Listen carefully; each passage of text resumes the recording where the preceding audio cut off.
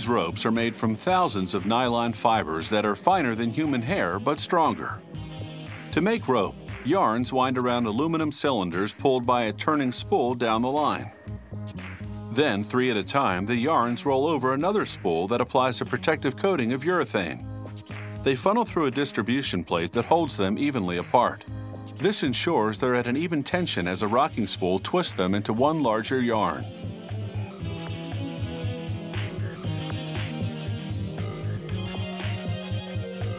This machine is called the Whirlwind. It twists the yarn and then winds it onto a take-up spool inside.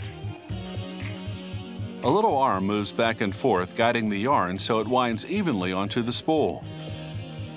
This is core yarn, and it will be used to make other rope.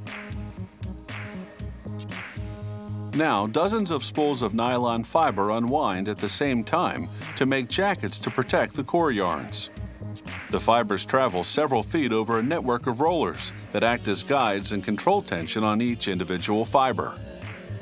They pass through distribution plates as turning bobbins below twist the fibers into yarn. A platform moves up and down to evenly wind the yarn onto the bobbin.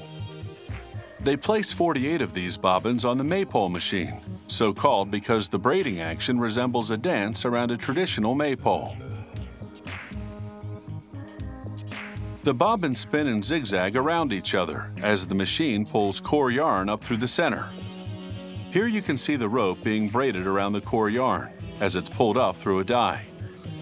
This is the braiding action in slow motion.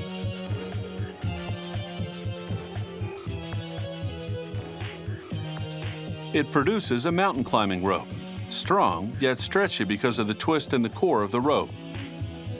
The rope winds onto the wheel as it pulls it upwards, then it spills into a basket.